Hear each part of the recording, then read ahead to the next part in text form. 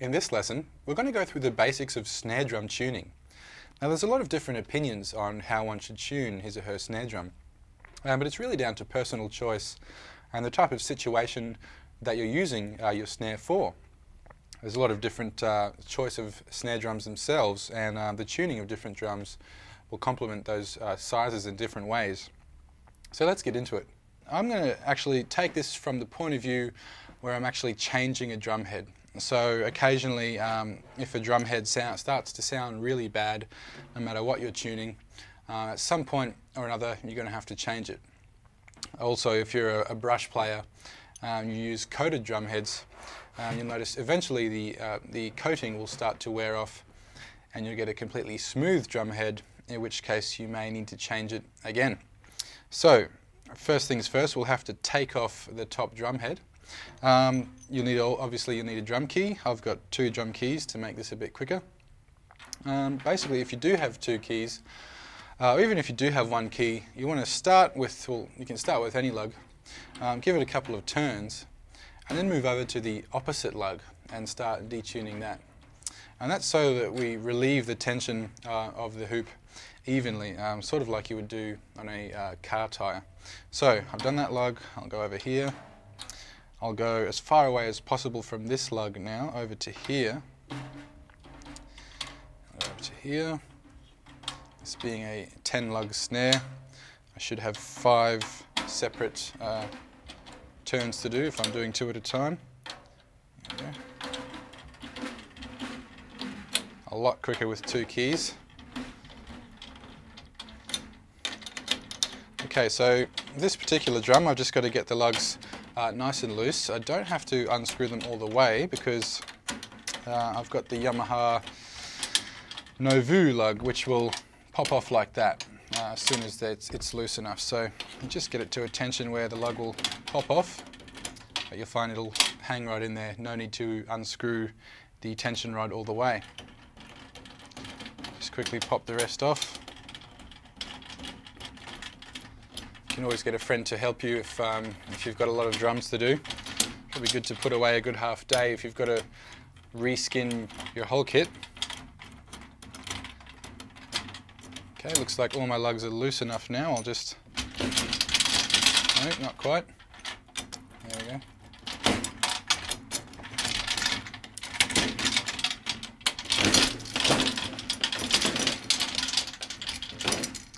And there you go. Again, this is the Yamaha Novu lug, which is slowly being replaced by the Yamaha hook lug, which you can see in some of my other videos, but it's a nice sort of clip-on design as opposed to the fixed lug, which of course you'll have to undo your tension bolts all the way. So we'll just get rid of the hoop for a second and remove the skin. Now that leaves us with an empty shell. This is a Yamaha standard copper snare drum. I'll get rid of that one, and what I'll do is grab a new skin and whack it right on. Now a lot of drummers like to seat their drum heads. So to seat the drum head means to basically stretch the plastic of the head, wear it in just a little bit on its first tuning. So what you do to seat a drum head, you put it in the position you want, put the logo wherever you want it. I like it to basically be at the front there, matching with my Yamaha logo.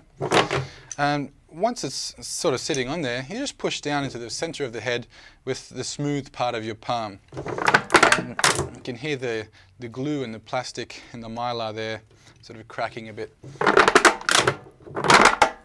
You don't have to worry about damaging the head as long as you're not using a sharp part of your, like a bony part of your hand or a drumstick or something like that. You always use a smooth palm or something like that, just to give the drum head a good few presses like that. That will sort of, again, just it sort of wears the head in a little bit at the edges. If there's any glue that's sort of a bit too hard, it will sort of loosen it up, ready for tuning. So lightly seat the drum head like so, and we're ready to re-hoop the drum. So again, There's no specific way you have to mount most hoops.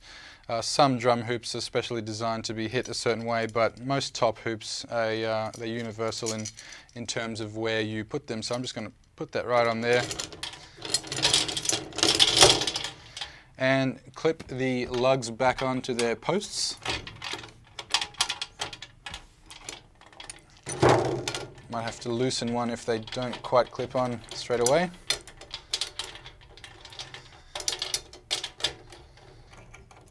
And I'm basically just turning the key with these particular lugs and also with the Yamaha hook lug, just turning the key enough to make sure that the lug is gripping to its post and not hanging off loosely. So just till I feel the lug pulling the hoop down the tiniest bit, and then I stop.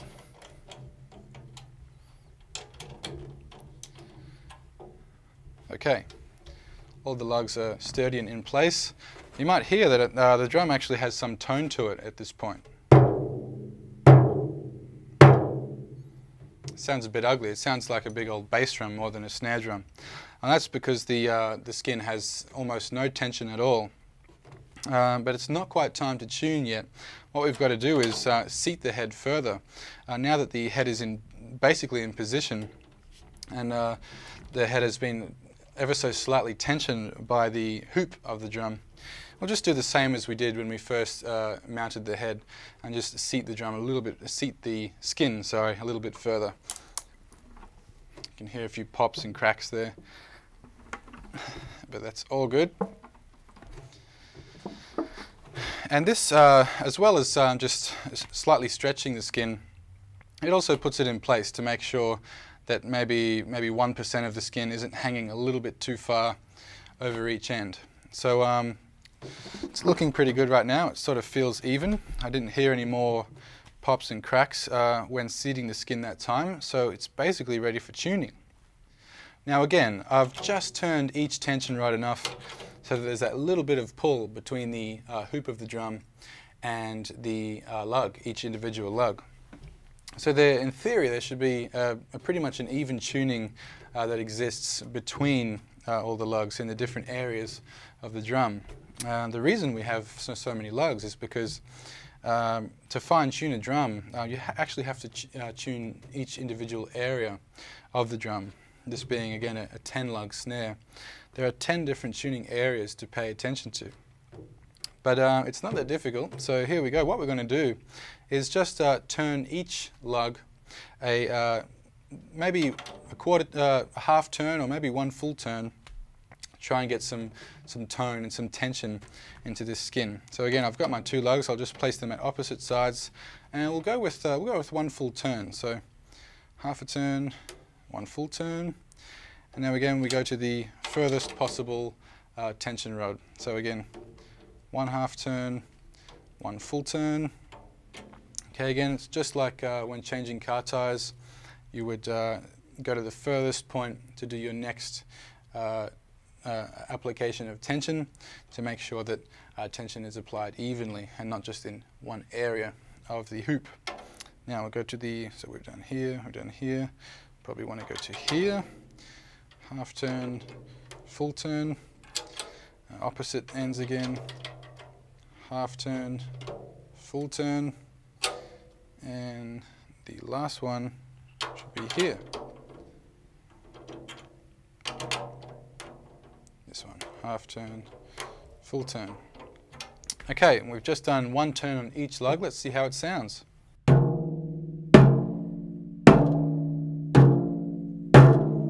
Still pretty ugly indeed. Okay, so on a snare drum, especially a sort of semi-piccolo snare drum like this, you'll find you'll need quite a bit of tension in the top head to get a decent snare drum sound. So what I'm going to do is go ahead and give probably another 1.5, maybe even 2 turns on each lug to really crank the tone up. So let's just skip through that now.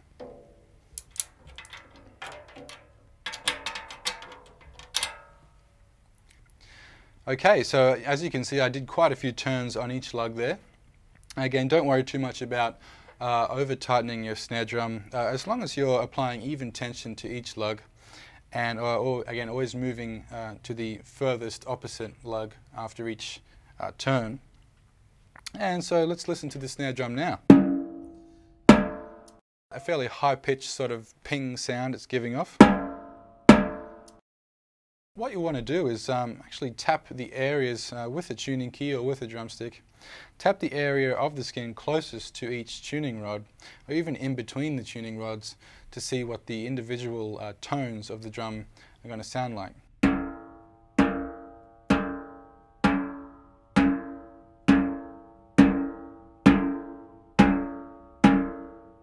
Okay, so they sound pretty uniform right now, but the only way to really tell is to actually mute the bottom or the resonant head, or in this case the snare side head. So let me go ahead and do the same thing. I'll tap each tuning lug while holding the snare side head, so I don't get any what they call sympathetic resonance from the snare side head.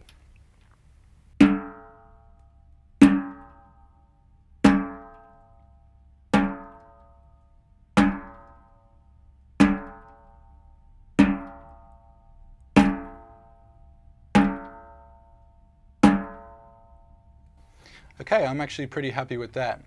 Let's see how it sounds when we take the snares up and hit it with a stick.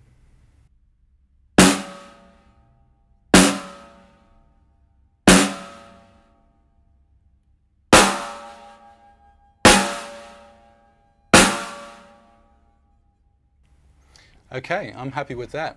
Let me now show you how to tune your snare wires and also the bottom head of your snare drum.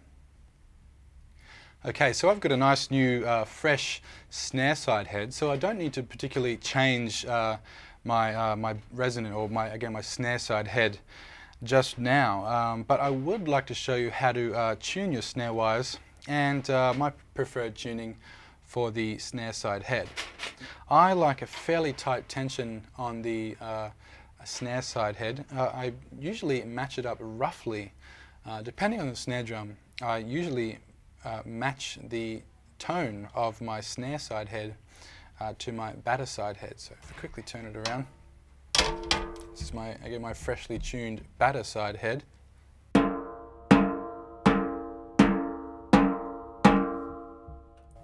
what I'll do is come like this so that the snares are turned off and the snares actually hang down like this.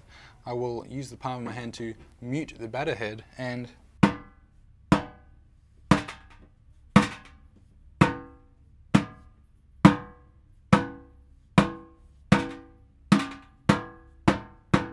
okay, there's a few lugs out of tune there since the last time I tuned it. So what I'm going to go ahead and do is take off my snare wires, and of course the snare mechanism and the tensioner mechanism is a little bit different on every drum, or at least between brands of drums. This again being like a semi-piccolo snare has a very small sized tuning mechanism. So what I'll do, I believe I have to take it off on this side. This one just requires one tension bolt to be released, and it's sort of a quick release mechanism on that one right there. And what I'll do is just feed these wires out of the way. Let's do the quick release on this side as well.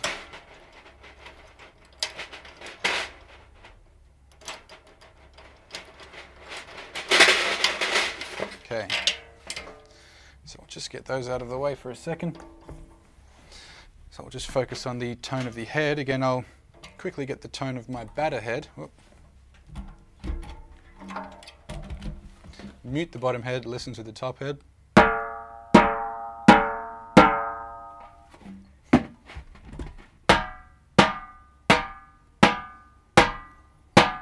So you can hear very different tonal qualities from the different thicknesses of the head. So what I'll do is match up the tones of all the different, again, tuning areas of this skin. Go around and tapping the tuning key just on the edge of the skin near each tension rod, and we'll match up the tones.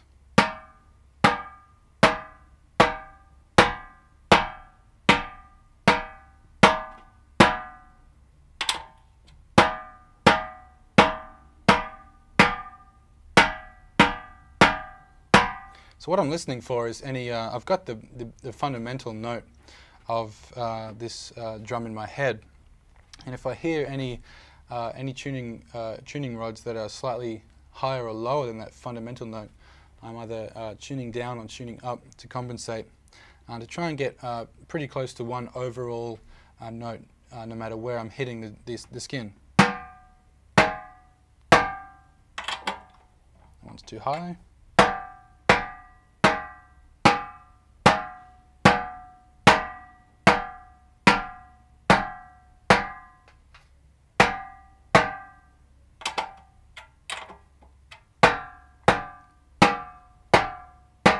Okay, I'm pretty happy with that. So we've got to put our snares back on. It's always good to just get the feel of your snare drum and just sort of have a play around to see what you can and can't do with it. And it's always good to also have a clean every time you open up your snare drum when you change your head. Have a look inside and get any drumstick pieces or dust out of there. So what we'll do is refit our snare wires. Now, if it's the first time, if you're replacing the string or refitting the snare wires for some reason, you'll have to make sure that when you fit the wires, they sit roughly an even distance from each end of the skin. Now, you might not be able to see with the little protectors there, but basically, if the snare wires sit too far over here, of course they'll be hanging over that end, and that won't work at all. So roughly in the middle, I'll refit the quick release brackets here, getting things tight but not too tight. Definitely don't want them to fall off during a gig, but we don't want them to be over tightened either. So you can see I've just fitted the first quick release bracket, and my snare wires are too close to this end. So what I'm going to have to do is untighten the string lock, if you will, loosen up the string there, and drag the snare wires closer to the center of the drum. So we've got an even distance between the end of the snare wires and the hoop. Okay, I'm happy with that, so I'm going to retension the string lock. Of course, you may be using a string, or you may be using the tape to fasten your snare wires. Not much of a difference if you ask me. The string looks a bit better though, a bit more old school. Okay, back to this end. I'm going to refit this quick release bracket.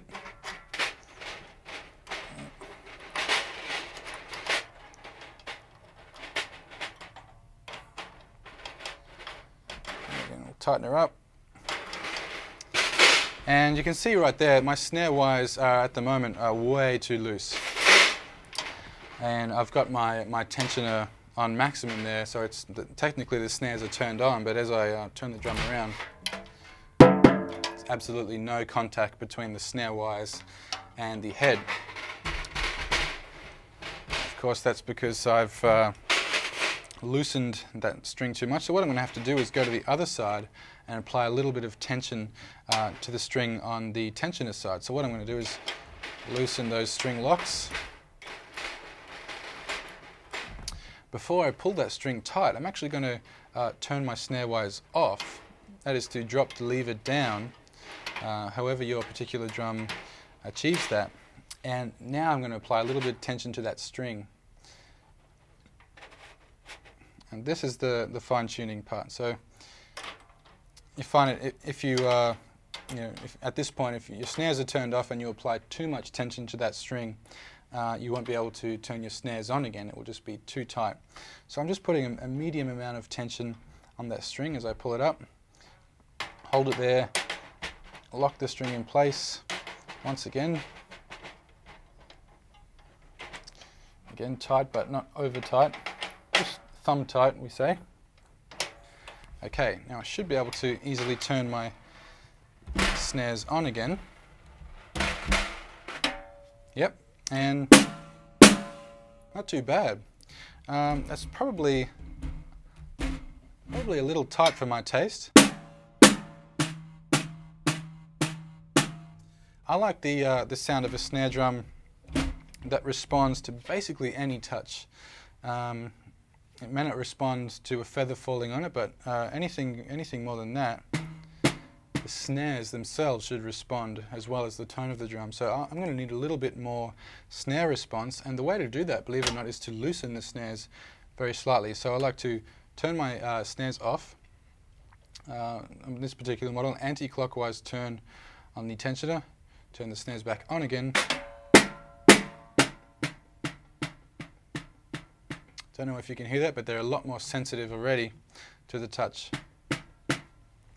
Some mechanisms you can play with the tensioner while the snares are turned on.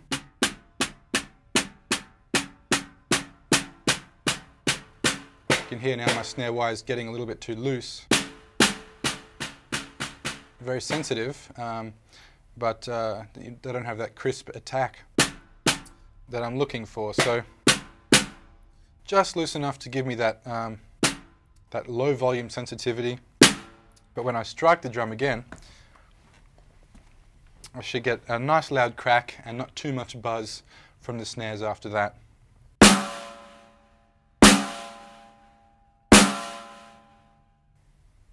Okay, I hope you enjoyed this lesson on how to tune your snare drum. Have fun tuning your own drums, and I'll see you on the next lesson.